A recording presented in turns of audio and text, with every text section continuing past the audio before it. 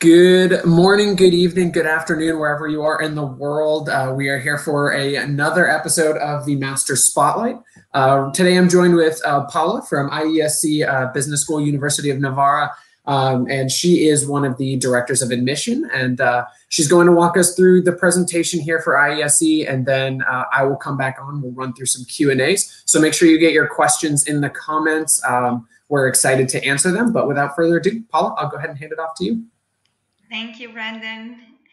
And thanks everyone for being here with us today. It's a pleasure to participate in another GMAT Club Spotlight, now with our master's candidate. As Brandon already introduced, I'm the head of admissions for the Master in Management and the full-time MBA at IESE. I'm also a graduate from the school, so I did my MBA with IESE from 2014 to 16. And I've been working in the admissions team since then. So it's been almost 5 years. I was previously responsible for the Latin American market and based in our Sao Paulo campus.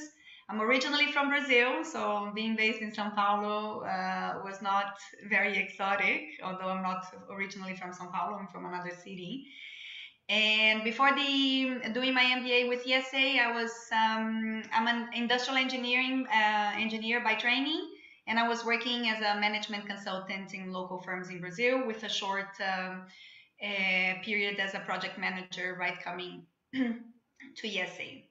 So I want to give an overview of what IESE is, what the Master in Management is, talk about the Career Development Center and the support that we give to our students, and share some tips on the application process, the GMAT or the GRE, and then we'll have some Q&A at the end, and I'll try to be as short and assertive as I can, but as a Brazilian, I really like to talk, so I hope I'm not too redundant for you.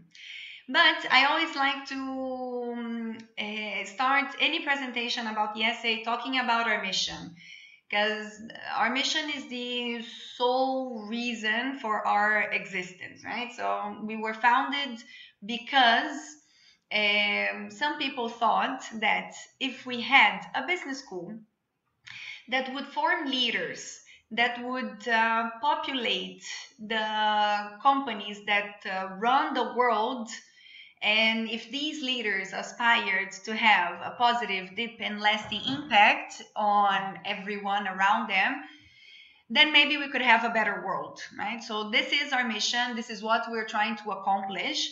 This is the mindset that we're trying to instill in our students. And we have some underlying values that support that mission, and these values being some of them: professionalism, integrity, and spirit of service. So no matter the person that you talk with at IESE, you will see that there is a very strong feeling of belonging, of collaboration, of this willingness to help and willingness to share. I'm going to talk about this, but we use the case methodology at the school. So it's very important that we have students that are willing to share what they bring, right? Because otherwise, the diversity that we fight to bring to class wouldn't be that worth if people were not willing to share what they bring. And then what is IESE in just a few words for those that don't know? All our programs and all we're trying to pass to our students is focus on ethics, human values, and leadership capabilities. We are one of the business schools with the longest history in Europe. So we were founded in 58 in Barcelona. And we were founded after so our mother university is the University of Navarra. And back in the 50s, the dean of the University of Navarra went to Harvard, did an immersion there, and brought back the same methods and the same structure for the full-time MBA. So Harvard's and IESE's programs for the MBA specifically, they are very similar in terms of length of the program, how the first year and the second year is split, the summer internship in the middle, and the case methodology. We have strong partnership, and we're always flexible, acknowledging every individual is unique and the world is changing. So I think that this is very important. How IESE doesn't treat the students as just another one, but we're very unique. It's what we call the humanistic approach to business. And we have 5 campuses around the world. So I'm now connecting from Barcelona. We have the Madrid campus, that is the second biggest campus, then Munich, New York, and Sao Paulo. And other than those, we have 16 associated schools that are spread around the world, especially in emerging markets. And the reason for these associations is precisely to increase the reach of our mission. And we are consistently top ranked. We had very good news today, actually, on the full-time MBA, that we were ranked number 4 in the world, number 3 in Europe. We do have some schools that are missing from the Financial Times this year, but even so, we think it's an excellent position to be in. And for executive education, we were ranked number 1 for the past 6 years in the Financial Times. The Master in Management specifically has not been ranked yet because it's a recent program. So the first class started in 2019 and graduated in July 2020, and we need 3 years to be ranked. So hold tight, because in a couple of years we'll be ranked, and I'm sure we're going to be among the top. And just to give you an idea on the different programs that we offer, we have programs for each moment of a person's career. The Master in Management is actually the youngest from our students, and we have programs up to C levels. And in the right side, you have the degree programs, so the Master in Management, the full-time MBA, the Executive MBA, the Global MBA, Executive MBA, and the PhD. And then the black balls are the executive education programs, where we've been ranked number 1 for the past 6 years. And if you gather all the alumni that we have from all the programs, we have more than 50,000 spread around the world. And this is a very powerful asset that you get from doing your master's at IESE.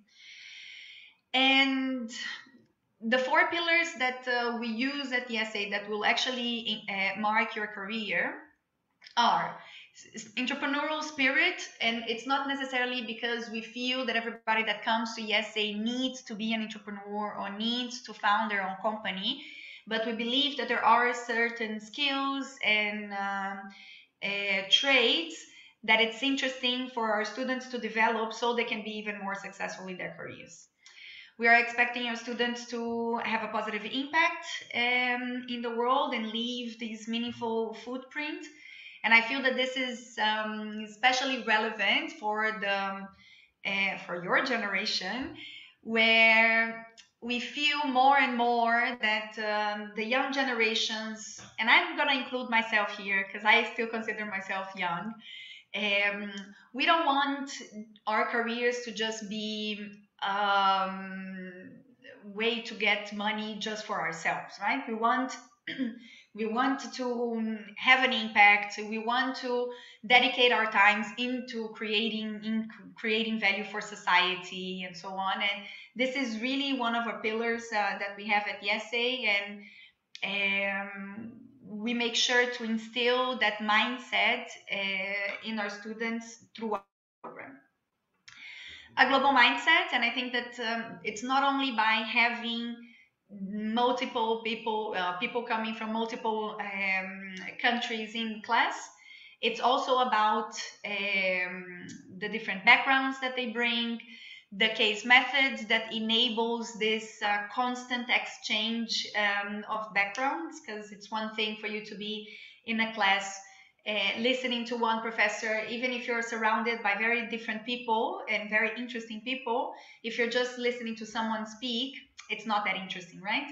But if you are sharing a room and the class is participative and you're listening to everyone speak, you really build that global mindset, right? You really start understanding that the way things are done in China are very different than the way they are done in Saudi Arabia and then the US and Latin America and so on. So you really do become a global citizen, right? Because you are exposed so frequently and so consistently to other ways of tackling problems, relating, communicating, that you understand that your reality is just another one among many. And the general management is our fourth pillar, and because we do believe in this holistic approach to business, even if you are looking into a more specialized career, we feel it's important that even from the beginning of your career to understand what everybody is saying, right? So you understand the decisions that upper management does, the different the different paths that the company is going, your competitors. It's really important for you, even if you are a finance person, to understand about marketing, about strategy, about operations, so you can contribute and so you can make better decisions even for your department, right? And I think that here in the general management part, I think it's especially interesting for the ones that are looking for a master, because I know that a lot of the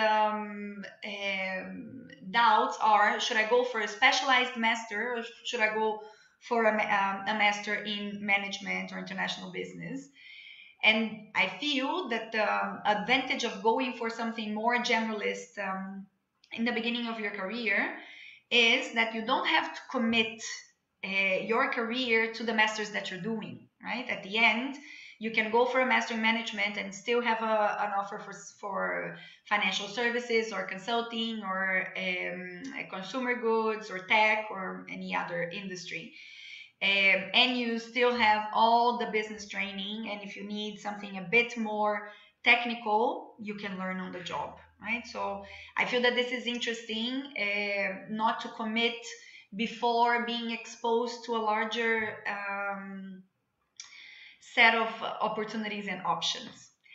And then in the center of everything, we have people. And this is really just not a pitch. I've been here at the IESE for the past 7 years, and I can vouch that people is really in the center of everything that we do. And this is what we want our students to practice once they go back to the job market, right? That the people that we have in the organizations, in society, they should be the ones being prioritized and not just profits and shareholders and stakeholders. And then some details on the master in management itself. The program is based and delivered in Madrid. It's all in English, so you don't have to worry. We do have Spanish classes in case you want to feel a bit more comfortable walking around the beautiful Madrid and feeling a bit more comfortable asking your café con leche in the cafeteria or in the restaurants that you go. But the full program is in English. It lasts 11 months, and the average age of our students is 23. It's up to 2 years of work experience. So as I was saying in the beginning, this is a program that is really thought for the ones that are just coming out from university or have just started at professional careers, right? We use the case methods in all the classes that we can. And this is the curriculum, the schedule. Throughout, in these 11 months, you're going to have 5 terms. Each of the terms, you're going to have the mandatory courses. Only in the end, where you see tracks, is where you can choose some tracks like finance or data analytics, sales and marketing, and there's another one that I'm not remembering now. And then you do some electives on the concentration that you've chosen to do. This is subjected to availability, so we need, for us to deliver classes, we need a minimum amount of people interested in the electives. So if you choose a concentration that is not chosen by enough other classmates, then unfortunately you will have to do something else. And something that I wanted to highlight here is that throughout the 5 terms and the whole program, you will be split into teams. And the reason for this team is for it to be your work unit, where you're gonna discuss the cases that you have in the day, to do your final project. So a lot of these reports are gonna be done in groups. The special series program, I think it depends on the professor. This is just hot topics and trendy topics that we want our students to develop a bit more, and then you deliver the students delivering the format that the professor asks. I've heard of videos, I've heard of written reports, I've heard about a presentation in class, so it depends on what the professor feels like doing. And we invite speakers, global leaders, to come and lecture our students. So you have an even more exposure to what is actually happening in the job market. So the case method, as I said, it was brought from Harvard back in the 50s. And the reason why we use the case method in the program and all our programs is because business is not an exact science, right? It's not a hard science. There's no one correct answer to one specific situation. So we feel that it's a good topic to discuss, right? And what we are trying to develop in our students is precisely the ability to look at a problem, understand the variables that are influencing that problem, choosing the information that you're gonna use in order for you to make your decision. So at the end, case is a decision-making exercise, and I can think of something more interesting, useful, and precious to develop in the very beginning of your career than decision making. So in our MIM, you're gonna have, I think it's 200 or 300 cases. It's a very academically intense program, but it means that for 200 times you had to look at a problem and make a decision. So you make this decision on your own. So when I was doing my MBA, I would look at a problem. It was me with my Brazilian mindset, consultant experience, industrial engineer, and I would look at a problem and I would come up with a solution, right? Then I would go into my team meeting. So in the MBA, we also have teams that are assigned to us. And the reason why it's assigned and we don't get to choose is precisely to guarantee diversity inside the team. So we take into consideration nationality, backgrounds, undergrads, so we can have the most diversity inside the team, and the teams can be balanced equally strong among themselves because there's some sort of competition among the teams.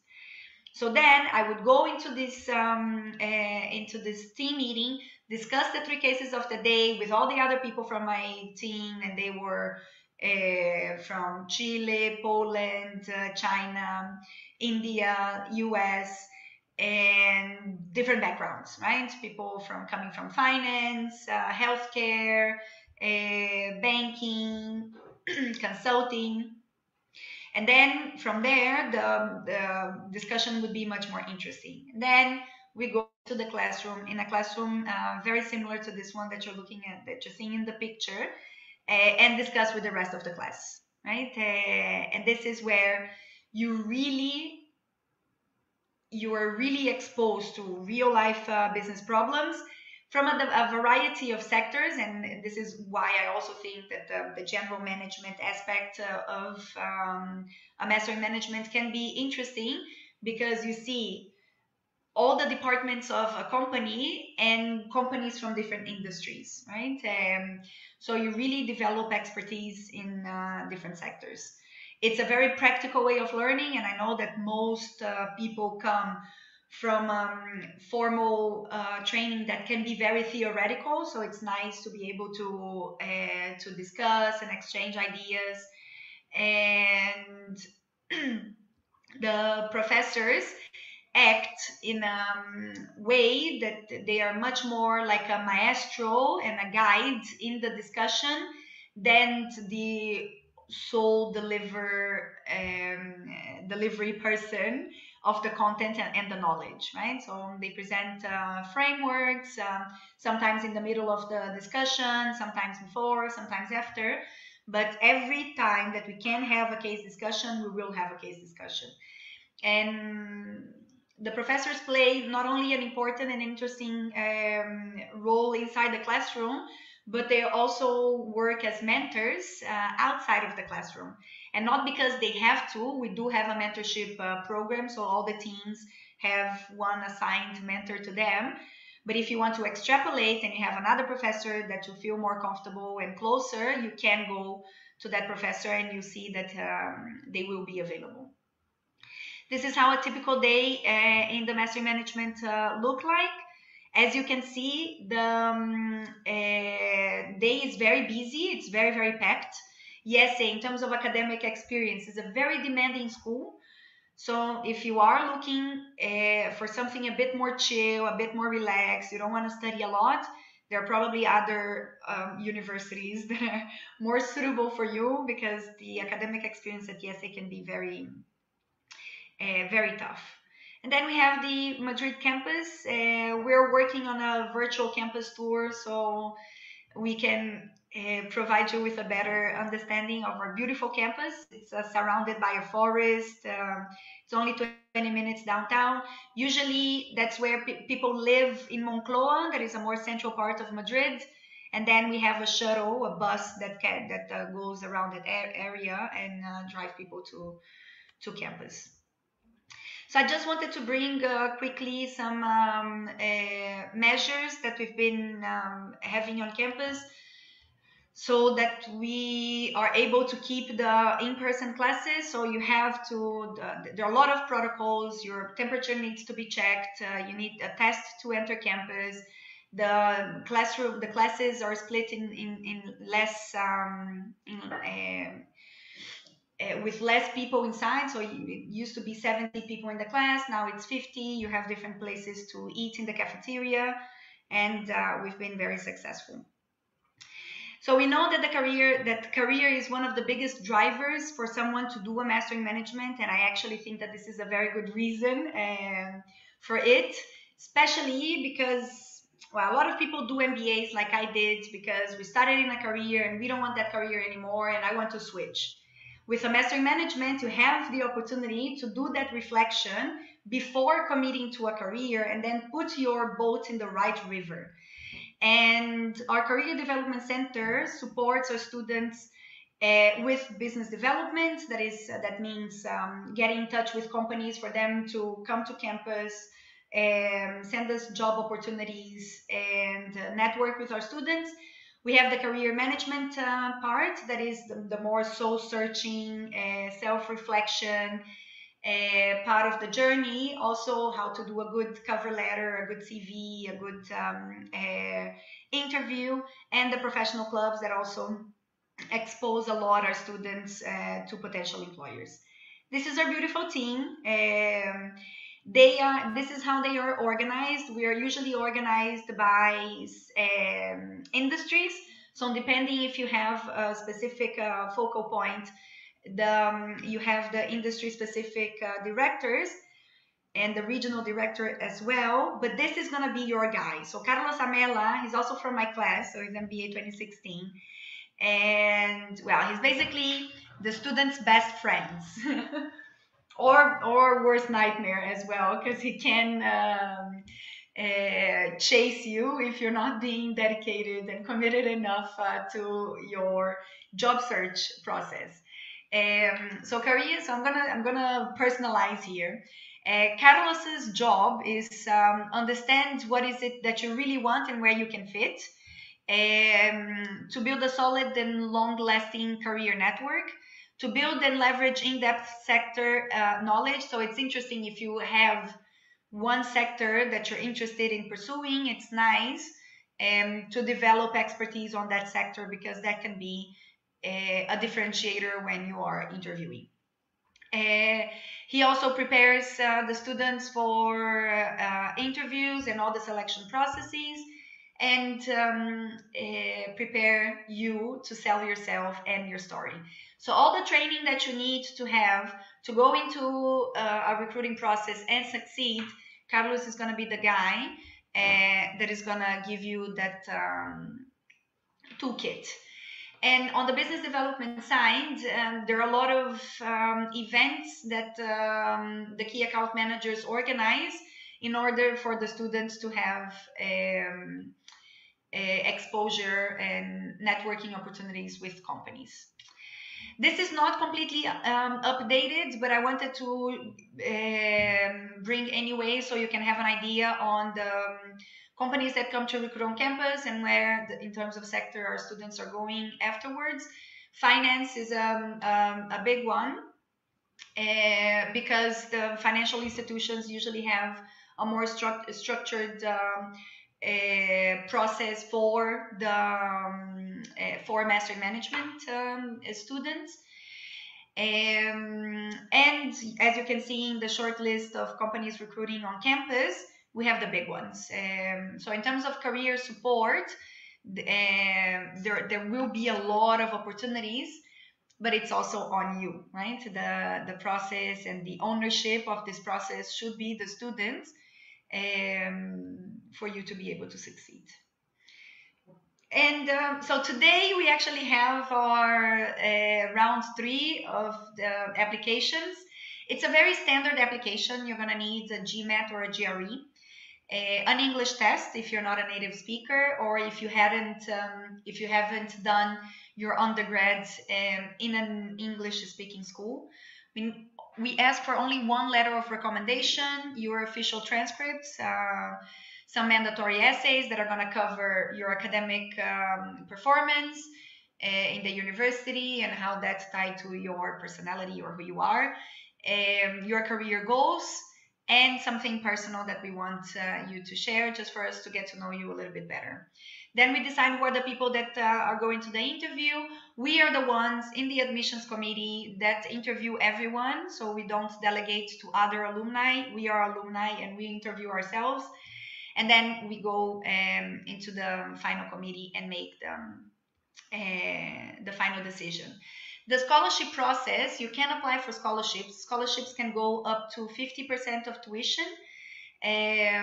For you to apply, it's the regular application process, and you just have to write an extra essay saying how do you expect to finance your master and why do you think you deserve a scholarship.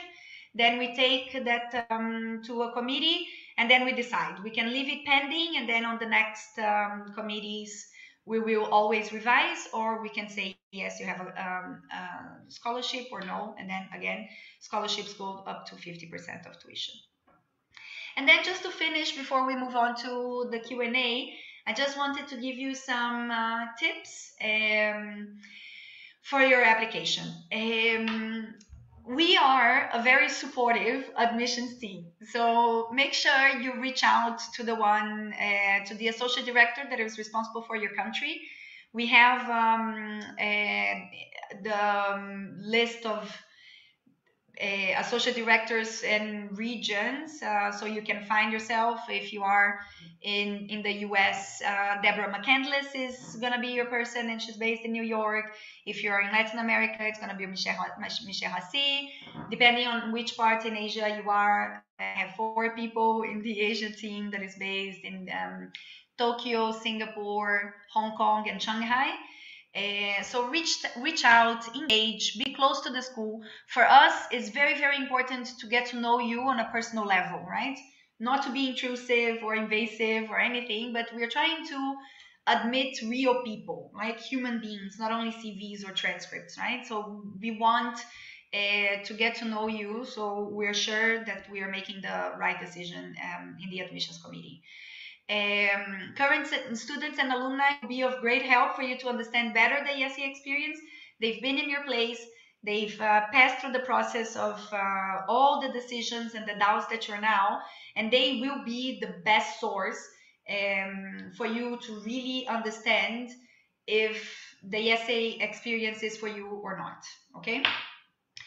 And so the GMAT and the GRE are important, but we do look at the candidate's profile holistically.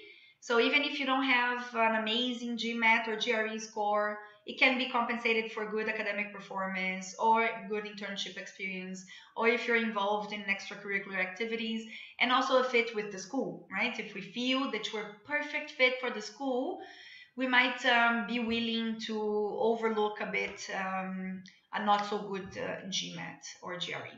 Okay. Be on top of the application deadlines. You will increase your chances of getting a scholarship if you apply early. So just for you to know, the masters, they have a different cycle, and masters candidates, they usually apply. Now we're going to start the busy moment. So if you haven't applied yet, don't worry, because the peak of the applications is about to come. So we're still early. Check our blog for content and insights. And my sixth and cheesiest tip, but is the one that I like the most, really be yourself, right? This is a process, and it's a two-way process. We are trying to get to know you, and you should be trying to get to know us as well to see if there is a match, right? So don't try to assume what we would like to think or hear. Just be genuine, so we can make sure that we are taking the best decision.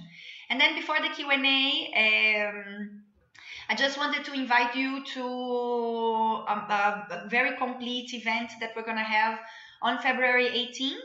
And that is our open day. We're going to have the program presentation, so it's going to be a bit similar to what you've just heard. So then if you want to just join for the case class, it's going to be, we're going to send you the case before so you can read and prepare. And it's going to be a marketing case, and it's very interesting. It's the professor is amazing. And it's for you to experience the case class as ESE delivers, right? So have a little bit of a ESE flavor before deciding to apply, perhaps. And then we finish with a student and alumni panel. So this is our contacts. So write it down because I'm going to stop sharing my screen so we can move on to the Q&A. And I know I'm a bit late. So I'm happy to take any questions. Beautiful. Thank you so much, Paula. And yeah, you ran a little bit over, but I'll say the presentation, you ran through so many of the questions. I can tell that you've done this before, because half the questions I was going to ask, you answered perfectly in the presentation itself. I definitely suggest anybody watching go back and rewatch that applications tip slide specifically. I thought you gave fantastic information there, just about some of the questions people have. So definitely go back, rewatch part of those presentations, but definitely the application tips as well.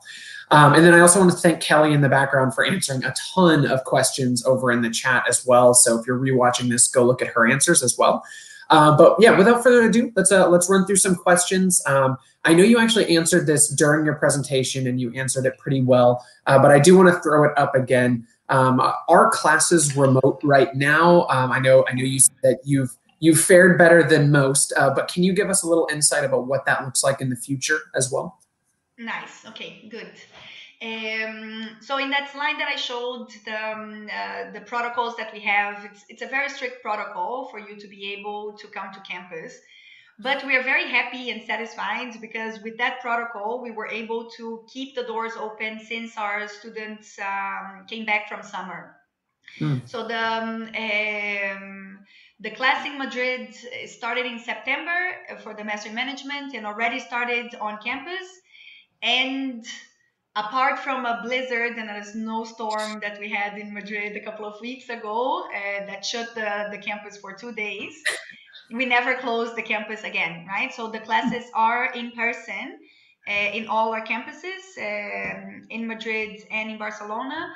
And we've actually been one of the very, very few business schools in the world to be able to keep that going, right? And I feel that it's a lot because of the very strict protocol that we have and the commitment that we have with the learning experience, especially on a case method environment, right? Where it's much better to have the person debates and discussions than online, right? We have the hybrid possibility, but it's always better to be on campus. Yes, that's fantastic, and it's great to see. I know a lot of people are hoping that is the case when they get to the school, that they can actually be there in person. So that's great to hear. And on that topic, can you maybe describe some of the big student events at IESE, and but also how that looks maybe going forward this year, and maybe how you're adapting some of these student events? Okay. So the big event that we had, for example, the career forum, that is like basically a career fair where the companies come present to students, and then there's a networking opportunity. This is happening online. Okay, so we're gonna have one next week, and I was actually talking to the career director today because we had a meeting together, and it's looking great, right? I think that it's even easier to organize, and there's even more potential because more companies can join, more IESE alumni that work on these companies can join the events and talk to students. And I feel that this can be very advantageous for the students because it's a stronger bond that you create with the company, right? And in the mastery management, I think that the career events and the other big events that happen also is the special series with the global leaders. This is also happening online. So everything that is not academically or academic is happening online. And it's been working out. So I think that the experience has been positive. That's great. Yeah, it's great to see that a lot of campuses are able to kind of make that virtual move, although it's very different than what we're used to. It's good to see that there has been some very positive feedback that I've heard, just that the schools are managing well and still being that inclusive environment. It looks like actually Kelly sent me a question that I think she would like you to answer live as well, and it's something that I've seen asked a lot about multiple programs, and that would be this person looks like they are applying, they want to be applying during their final year of undergraduate, and they only have internship experience so far. Does having no work experience affect the application, even if they have leadership experience in college as well? So it doesn't affect at all, like the especially because it's actually who we are looking for. We are looking for people with no experience. The maximum work experience in the master management is 2 years. So the most people will have none.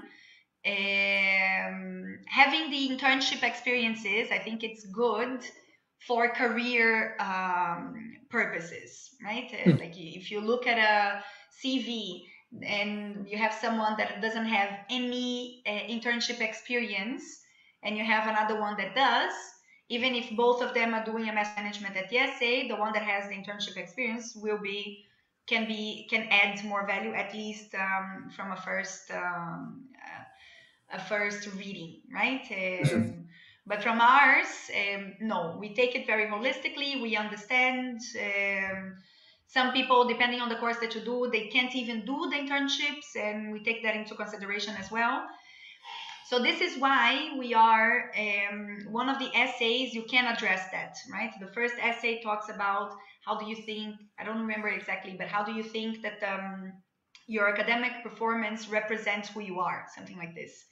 And then this is something that maybe you can bring and explain what were your engagement during university, what you were doing, if you were working or not. So this is something that a space that can be used for that too. Great. Thank you so much for that. And then I know you spoke a little bit about careers, so I'd like to kind of use that as a bridge to the next question. And that's over the job market, if you will. But someone who would want to shift to other non-European countries after a year or two working post MIM, will we land jobs in other countries? I want to also kind of use this to maybe ask a broader question of what does that job mobility look like after the program? Have you seen people move around a lot? Do they tend to centralize in one area? What have you kind of seen? Okay.